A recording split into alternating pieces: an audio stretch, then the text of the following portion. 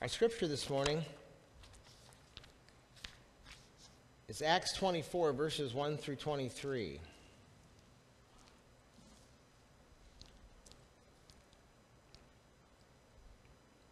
"5 days later, the high priest Ananias went down to Caesarea with some of the elders and a lawyer named Tertullus, and they brought their charges against Paul before the governor. When Paul was called in, Tertullus presented his case before Felix. "We have enjoyed a long period of peace under you, and your foresight has brought about reforms in this nation. Everywhere and in every way, most excellent Felix, we acknowledge this with profound gratitude. But in order not to weary you further, I would request that you would be kind enough to hear us briefly. We have found this man to be a troublemaker, stirring up riots among the Jews all over the world. He is a ringleader of the Nazarene sect and even tried to desecrate the temple. So we seized him. By examining him yourself, you will be able to learn the truth about all these charges we are bringing against him." The Jews joined in the accusation, asserting that these things were true. But when the governor motioned for him to speak, Paul replied, "I know that for a number of years you have been a judge over this nation, so I gladly make my defense.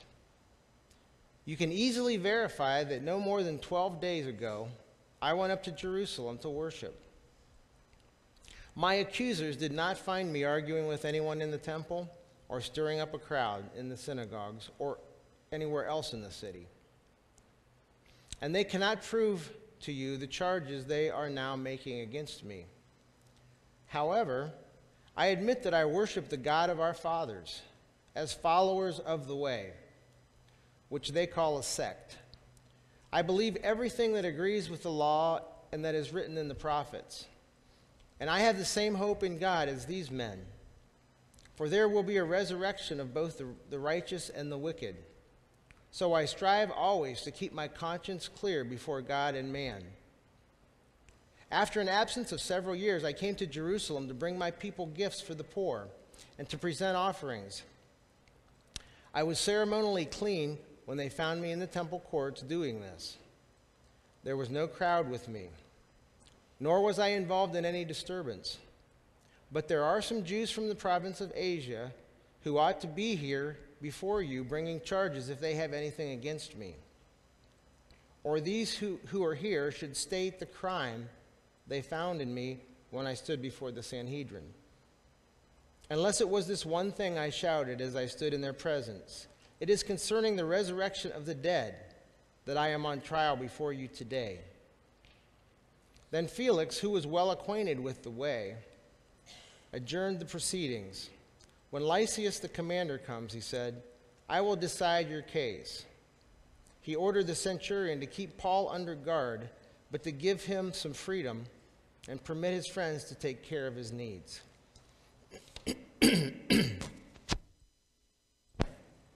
So we look at Paul, and he's on trial again.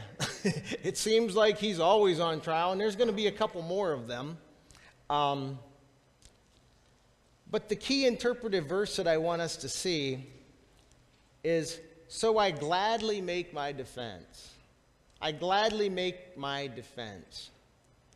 You know, I don't know if any of you have been on trial for anything.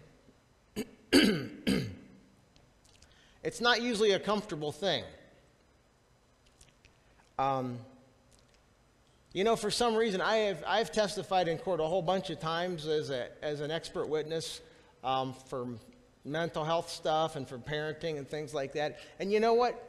I was nervous every time. I'm standing before that judge. I felt like I was the one in trouble and I didn't have anything to do with it. There's just something about standing before somebody who's an authority like that just kind of is a little scary. It makes you uncomfortable. But Paul makes a glad defense. And, you know, maybe a more common thing is if you've ever even had to sit before a boss for an evaluation. You know, several years ago, they instituted these annual evaluations that basically every place, every major business does. And so you got to go through and you got to fill out some stuff and you got to go back and forth. And often people can be scared for weeks because of that.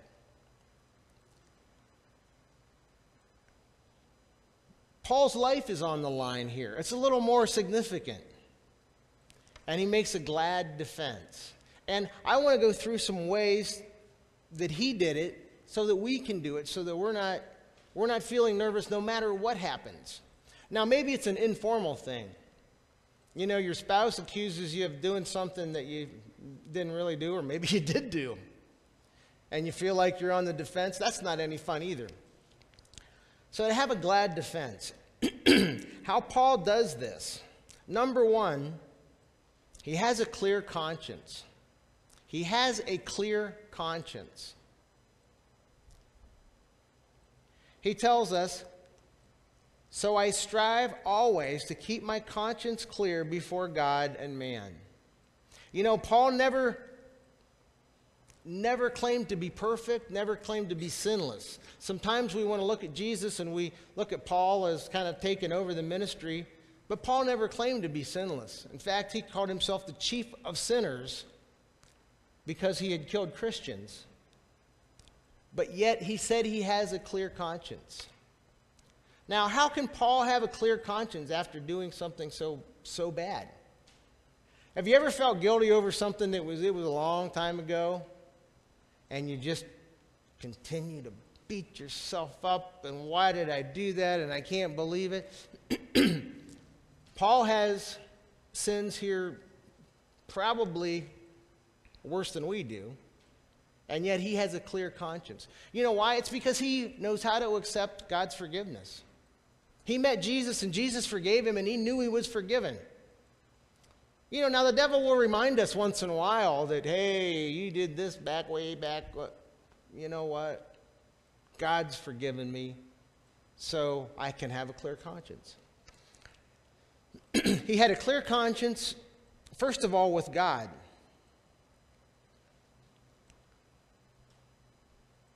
He's at complete peace with God. Isn't that a good place to be? Now, how do you stay at peace with God? You keep short accounts with sin. Whenever you realize that I've screwed up, I've sinned, Lord, forgive me, I repent. Help me turn around, go the other way. Because you know what? If he knows it anyways. I don't know why we sometimes struggle to confess our sins to God, because he already knows what they are. But we want to kind of hold out and act like we're hiding out and like, you know, finally we will confess them. Keep short accounts. You know, we're going to trip and fall. We're going to miss the mark, which is really the word for sin. You miss the mark. You're going to shoot at something and you're going to end up somewhere else. We miss the mark. Ask God to forgive you and confess your sins, and he'll cleanse you. And Paul is the example of that. He's not guilty in God's eyes. And you know what? If you know you're not guilty in God's eyes, God's the highest power that you can see. He has peace with God. He's not guilty, and he has peace with God. And he realizes God is the ultimate judge because he talks about the resurrection and the judgment. And he understands God is in control. So he's at peace with God. And if there's a time that you have to defend yourself for anything, whether it's a little thing or even if you're just being evaluated for something, having peace with God goes a long way. Because you know God's in charge of this. Second, he had peace with himself. Sometimes it's harder to find peace with ourselves than it is to find peace with God, isn't it? You know, I've heard so many people say, well, I know God's forgiven me, but I just can't forgive myself. When you say that, you know what you're saying? You're saying two things really without thinking about it. First of all, you're saying the blood of Jesus isn't enough. And you don't want to say that. The second thing you're saying is, my standard for holiness is higher than God's is, because God can forgive me, but nope, I'm not forgiving myself. I don't think you want to say that. But that's often where we struggle, is beating ourselves up, forgiving ourselves. And it might not even be for things that would even be considered a sin. It just might be for dumb things we do. We, drop the ball somewhere. But Paul was at peace with himself. He hadn't violated his own conscience. And that's a great place to be. We all have our beliefs and our view of holiness and how we should be before God. And then we all fall a little bit short of it, don't we? A lot of times, basically, we don't live up to our own rules for ourselves. Maybe that's the best way to put it. But Paul had peace, and there was very little room between his expectations for himself and his life, the way he lived it out. So he was at peace with himself. There was no double life here. He was straightforward. He was the same person everywhere. He had, I guess, what we would call personal integrity. You might not like him. You might not agree with him, but he had integrity. So he had peace with himself. And then he had a clear conscience before man. He hasn't done anything that hasn't been confessed or dealt with. He puts the facts out here because he's got nothing to hide. That's a nice place to be, isn't it? To where you don't have anything to hide. Everything that he had done is either confessed and forgiven, and if there were apologies owed, he made them, and so that he could be at peace with others. The Bible talks about being above reproach, which is hard to understand sometimes, but it basically means that everything against anybody else, it's either been confessed and dealt with, or you've apologized for it, and so nobody can bring anything against you that hasn't already been processed. Now, does that mean there might not be people who might not like you? Absolutely not. I mean, you can only do your part. Romans 12 says, as much as lies within you, be at peace with all men. You're only half of the equation. You can only do your part. Some people may hate you anyways, like they did Paul. There's not really much we can do about them, but we can still have a clear conscience and have our conscience clear in front of people, before men. There's really nothing anybody can bring against us that isn't already kind of out there. Now, that doesn't mean that there isn't personal privacy. It doesn't mean you have to go tell everybody everything about your life. But it means that there's no skeletons in the closet. There's nothing to hide, which is the second thing. Paul has nothing to hide. Nothing to hide at all. He says in verse 11, you can easily verify. It had only been 12 days ago. There would be people at the temple who would still remember what happened, that he was walking in there, doing his vow, making his sacred duty, and that he didn't violate any of the rules. And so it could be verified. He lived his life out in the open. He was the same everywhere. He didn't sneak around or try to do things in secret. And if you've ever done that, boy, it seems like a lot of work to me. To try to sneak around and do things that other people don't know. Because it's always going to come out. I remember the verse, I heard it when I was little, before I was even a Christian. Be sure your sins will find you out. All those secrets and all those things, they eventually come out and cause you trouble. I've seen people who had secrets come out 10 or 15 years later. And boy, that's tough. Marital struggles or things that had happened way, way, way in the past, but it had been kept in the dark and it was secret, and then it comes out and it's like it's brand new. And, it's just so good to not have to hide anything. And that's where Paul was. Another way you could say it is Paul's location services were on. You know, you got your phone and you put these location services and stuff, and people say, oh, I don't want anybody to know my location. Shoot, my location's on all the time. Everybody knows where I'm at. Or if they don't, I don't care if they know where I'm at. I send, you know, when we were on the bike trip, I put my location things on so Jill could see kind of where we were at, because most of the time we didn't have cell service, so it would come up, I'm sure, now and then. And, you know, there's nothing to hide. We're not going anywhere or doing anything that isn't out in the open. And that gives Paul the ability to make this defense, because bottom line is he knew he wasn't guilty of any crimes. He had nothing to be ashamed of. He wasn't a people pleaser. And you know, some people don't like conflict. And they're usually really, really nice people.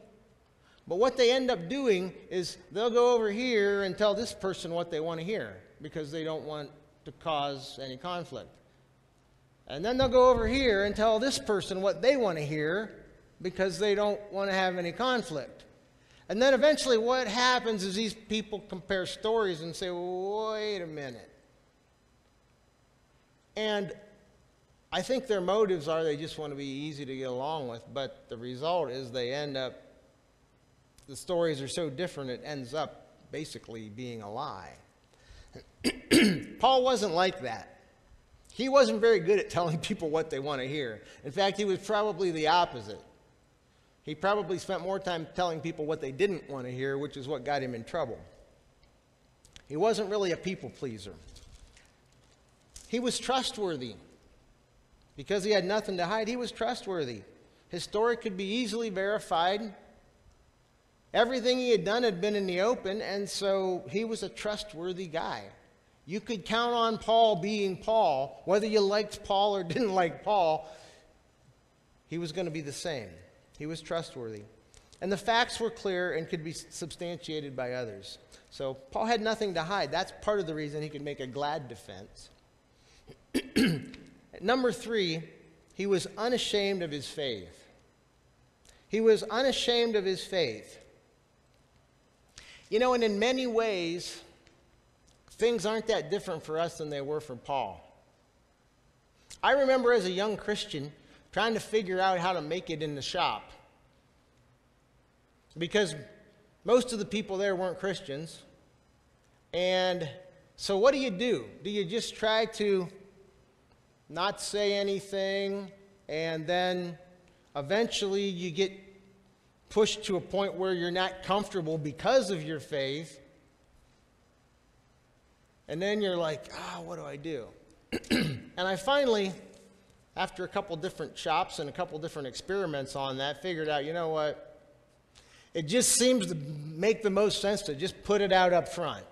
You don't have to push it on anybody. There are always those people who, you know, they gotta drive everybody nuts. You don't have to be one of those people, but hey, put your faith out straight up front. And then it is what it is. You don't have anything to hide there. And Paul wasn't ashamed of his faith.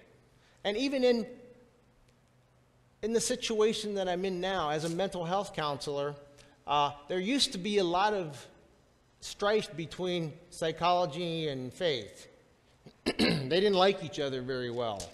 And it used to be to where, boy, if you said you were a Christian or anything like that, you were pretty well blacklisted. But you know, in every one of my places of employment, when I went in, I said, hey, you know, one of the things is I'm going to keep within the limits. I'm not going to push my faith on anybody, because in that job, that's not my job. In this job, it's a little different. I'm not a mental health counselor to make converts, but I'm there to help them. And I'm going to pray with my clients if they're Christians, and that would be helpful. And I'm going to be who I am, and I'm going to do Christian counseling for Christians. And I'll see people who aren't Christians or atheists or anything like that, but I've been right up front with it. And you know what? Not once has that ever given me any trouble. Even when the leadership there, you know, may or may not see things the same way. In the past, there was a couple times like that. they still respected that. And Paul, that's what he did. And his example is just being unashamed of his faith. Because he says, I didn't do anything wrong. He goes through his defense. But then he says, I do admit that I worship the God of our forefathers. As a follower of the way, which is a way of saying, Jesus said, I'm the way, the truth, and the life. That was one way that Christians were called. So he says, basically, I'm a follower of Jesus. If that makes me guilty, well, then I'm guilty. And I heard somebody ask one time, a pastor who's a friend of mine, heard him preach a sermon, and he said, you know what? If you were on trial for being a Christian, would there be enough evidence to consider you guilty? Would there be enough evidence that you're a Christian, that you'd be guilty of it? And that's a good way to think about it. Paul, he says, if I'm guilty for being a follower of Jesus, okay, then that's out front here, which that wasn't what they were saying, in a way. And he says, I'm a follower of the way. I believe. He says, I have hope in the resurrection of the righteous and the wicked. We don't hear a lot about the resurrection of the righteous and the wicked. But there's a truth that we all ought to know, that one day we're all going to stand before God. And Paul brings that up. And he says, you know what? Whatever happens to me here on earth, that's not all that important, because someday I'm going to stand before the judge of all judges at the resurrection of the dead, and I'm going to have to answer for the life that I lived. And the first question is, did you follow Jesus? And if that's the answer, then your sins are forgiven. But he says, I believe in that. But, the judgment also, there are rewards. And Paul's looking forward to heavenly rewards. And sometimes on those days you feel like nothing's going right and life's really turned you upside down. If you're following Jesus through it, you're getting heavenly rewards for that. We forget about that, but heavenly rewards can be really motivational. So he says, I believe in the resurrection of the righteous and of the wicked. And God knows the difference. And he says, I strive. I have a passionate devotion. I work at it. I put my energy towards being a Christian. That's what I'm about. And it was a given. It was a conviction. It was one of those things that it ain't going to change. We all have those core values, those things about us that it's not changing. It's part of who we are. And for Paul, after meeting Jesus on that Damascus road, he says, I'm never going back. I don't care. I'm never going back. And we've seen Christians all over the world, even in our present day, lose their lives because I'm not denying Jesus. Basically, they had the same view that Paul does. There's going to be a resurrection. So you can go ahead and kill me now, but I'm going to be resurrected and stand before Christ. And so are you. And it was a conviction. He couldn't hide it. Nobody would change it. And then number 4, he told his story. He clearly stated what he was doing, why he was doing it, as well as the reaction of others. He didn't embellish it. He basically just told it very clearly and factually. He didn't deny or minimize the issues at hand. He said there's some other Jews from Asia. Maybe they ought to be here because they're kind of the ones who really started this. And he said, yeah, if I'm in trouble for this, yeah, I did that. He had clearly committed no crime, and he stated this. And there is always value in our story. Don't ever forget that. You have a story. Now, I can never try to explain why everything that happened in your life happened. I don't know. But I know that it's part of God's story for you. God took you, even before you knew him, maybe, through things because he knew there would be a time. And you have a story. If you've met Jesus, you have a story.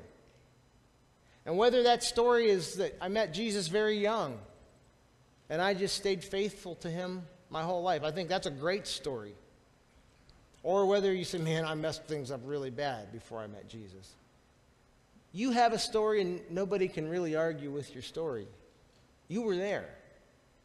You're a witness of what God did in your life. And people can argue, about evolution or creation or all of these sideline issues. But they can't really argue with you when you say, you know what, Jesus changed my life. Jesus changed my life. They don't have to maybe believe it, but they can't really argue with it. And that's what Paul's saying here. He doesn't go back into his whole story. And I think that's sometimes the art that we learn after being a Christian for a while. Which part of our story is going to be helpful right here? God helped me here. Maybe God dug you out of a financial mess, or maybe God forgave you and changed your life from some kind of a sinful lifestyle. Maybe he just gave you peace. Maybe he helped you through an unbearable struggle. Whatever that story is, the part of it that other person needs to hear, learn to be selective with that. But you have a story. Don't ever forget that. You have a story. So like Paul, my encouragement to you is to join me in this quest of, number one, having a clear conscience. Nothing like it. Nothing like it. Don't have anything to hide. Don't be ashamed of your faith. Jesus wasn't ashamed of you. Don't be ashamed of him. And don't forget the power of your story. God can use that in ways that we can't even imagine. There are people that you can touch, that your story is going to touch, that nobody else is in this room will. Every one of us has a special part. Let's pray. God, we thank you. We thank you for Paul's example.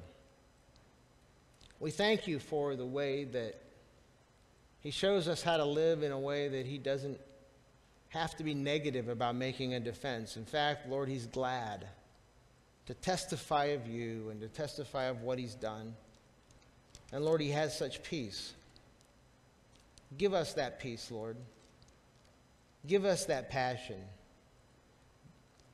Lord, if there is anybody here this morning that has a conscience that's not clear, God, I pray that you, by your Spirit, would show them any sin in their life, and then also show them your forgiveness as they confess it to you.